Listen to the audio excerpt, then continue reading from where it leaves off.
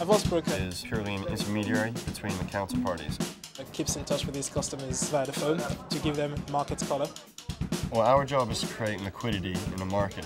The more liquid the product is, the more people deal in it, the faster you have to be. Well, my clients are primarily investment banks, so you could be Goldman Sachs, JP Morgan, Citigroup. You have to react and think fast. You have to be able to process a large amount of information quickly, A lot of it has to do with building relationships. communicate concisely. You need a lot of energy. You have to go out and be the protagonist in it.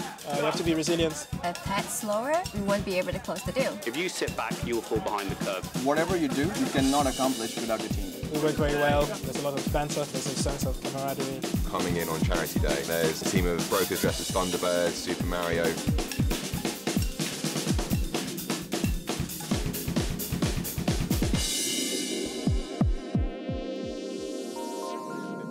My desk is such a good mix of people. I have a New Zealander on my desk, an Australian on my desk, a Brit on my desk. Düsseldorf on Tuesday night, Zurich on Thursday night, and Brussels on the Friday night.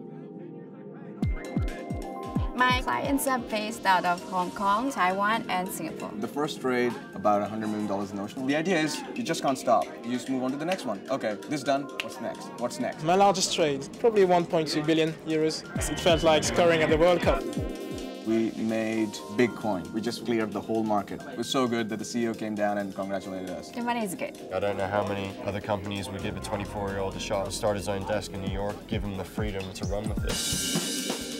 When I felt that I arrived at ICAP was when my clients started personally referring to me on the cork books. I'm 4 years into my career. I'm a desk aide, and I'm closing $1 billion a day.